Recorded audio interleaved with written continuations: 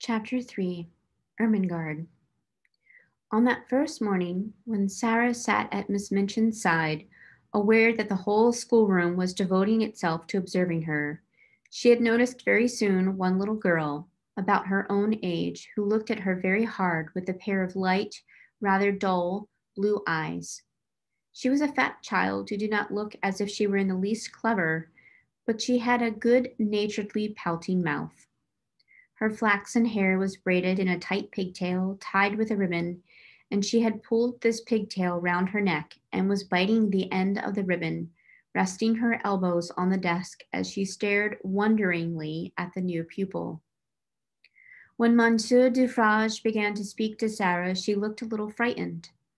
And when Sarah stepped forward and, looking at him with the innocent, appealing eyes answered him without any warning in French, the fat little girl gave a startled jump and grew quite red in her awed amazement.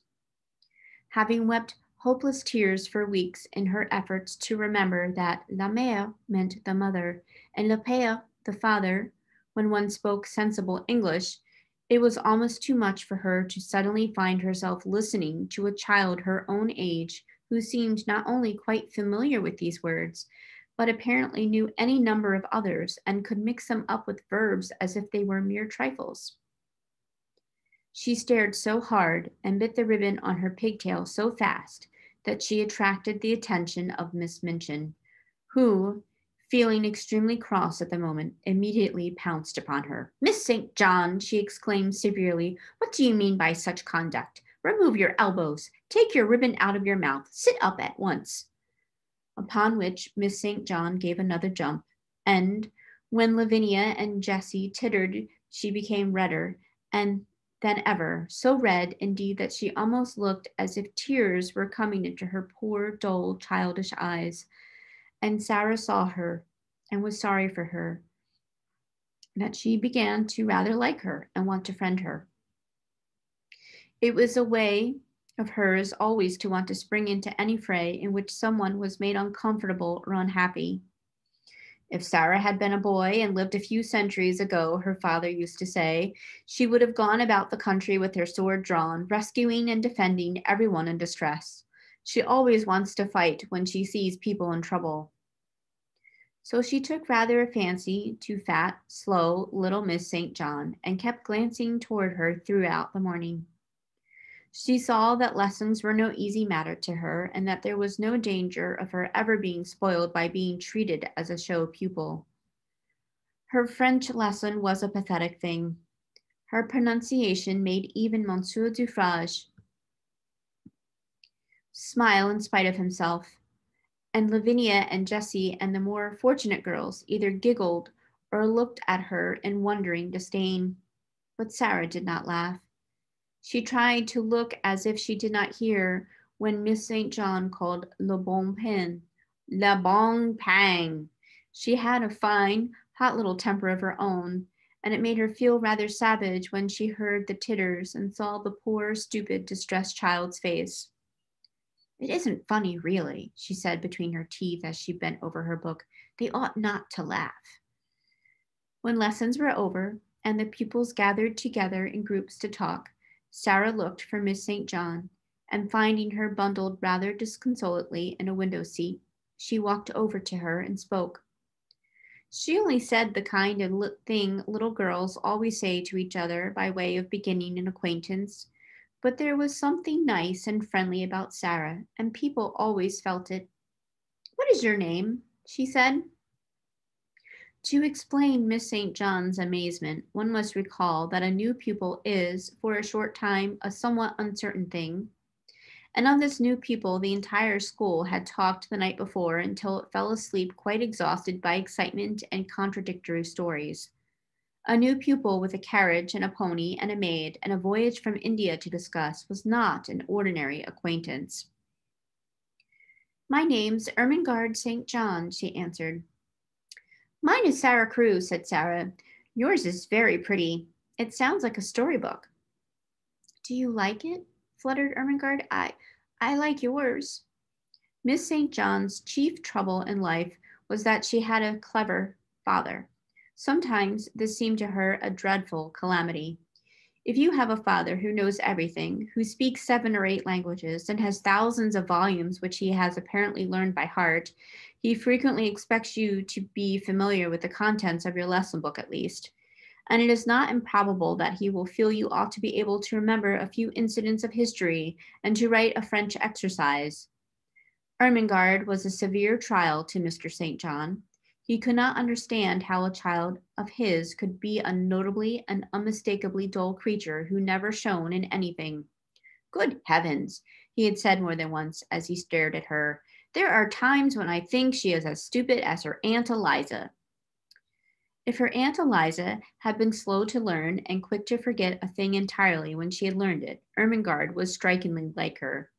She was the monumental dunce of the school, and it could not be denied. She must be made to learn, her father said to Miss Minchin. Consequently, Ermengarde spent the greater part of her life in disgrace or in tears. She learned things and forgot them, or if she remembered them, she did not understand them. So it was natural that having made Sarah's acquaintance, she should sit and stare at her with a profound admiration. You can speak French, can't you? She said respectfully. Sarah got on to the window seat, which was a big, deep one, and tucking her feet, sat with her hands clasped around her knees. I can speak it because I have heard it all my life, she answered. You could speak it if you had always heard it. Oh, no, I couldn't, said Ermengarde. I never could speak it. Why?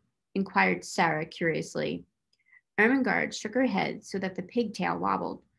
You heard me just now, she said. I'm always like that. I can't say the words. They're so queer.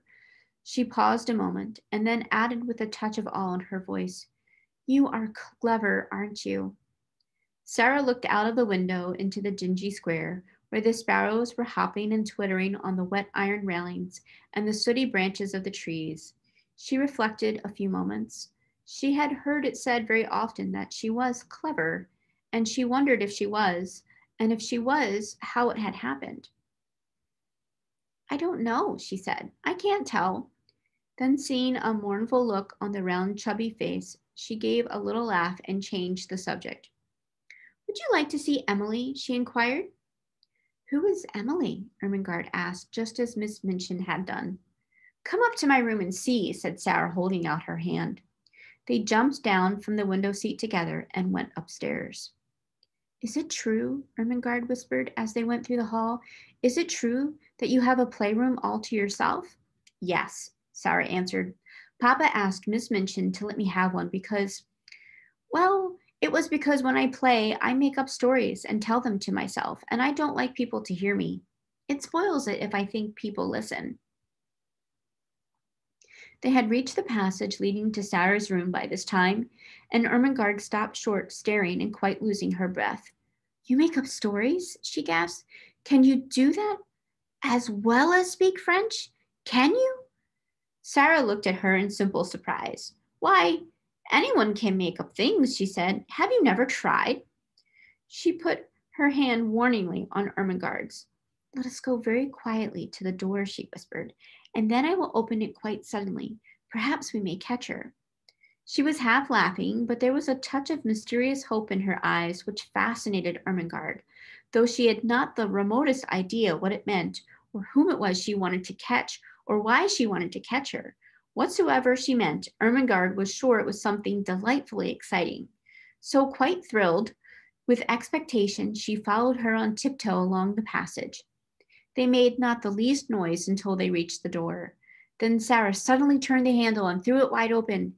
It opened, revealing the room quite neat and quiet, a fire gently burning in the grate, and a wonderful doll sitting in a chair by it, apparently reading a book. Oh, she got back to her seat before we could see her, Sarah exclaimed. Of course they always do. They are as quick as lightning. Ermengarde looked from her to the doll and back again. Can she walk? She asked breathlessly. Yes, answered Sarah. At least I believe she can. At least I pretend I believe she can. And that makes it seem as if it were true. Have you never pretended things? No, said Ermengarde, never. Tell me about it. She was so bewitched by this odd new companion that she actually stared at Sarah instead of at Emily, notwithstanding that Emily was the most attractive doll person she had ever seen. Let us sit down, said Sarah, and I will tell you. It's so easy that when you begin, you can't stop.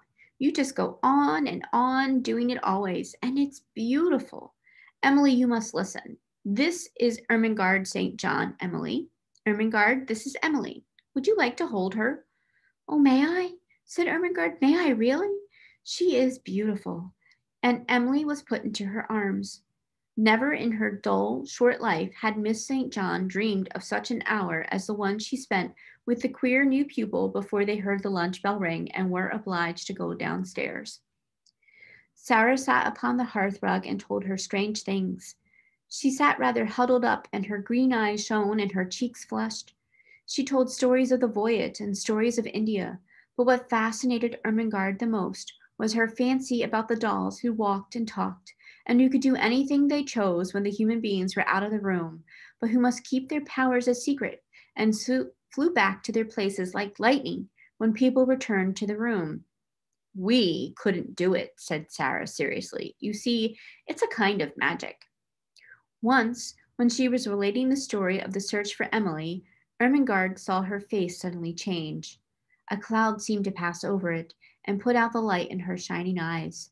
She drew her breath in so sharply that it made a funny, sad little sound, and then she set her lips and held them tightly closed, as if she were determined either to do or not to do something. Ermengarde had an idea that if she had been like any other little girl, she might have suddenly burst out sobbing and crying, but she did not. Have you a pain? Ermengarde ventured. Yes, Sarah answered after a moment's silence. But it is not in my body.